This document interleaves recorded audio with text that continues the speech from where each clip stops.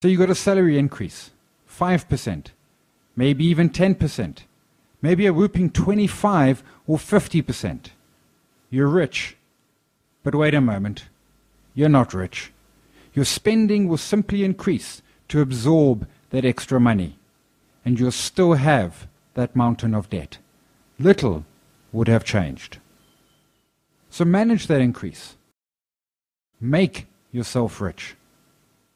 Work out what the real increase is after deductions. How much extra cash every month? Now, divide it into thirds.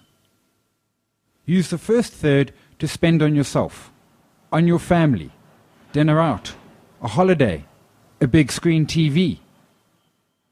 Use the second third to pay off debt, that store card, an overdraft, the home loan, or a credit card. Start with the most expensive debt and stop increasing your debt. You've got the first third to spend. Don't use more debt. Then take the last third and save or invest it. Start building an emergency fund, at least 3 months' salary cash in a fixed deposit.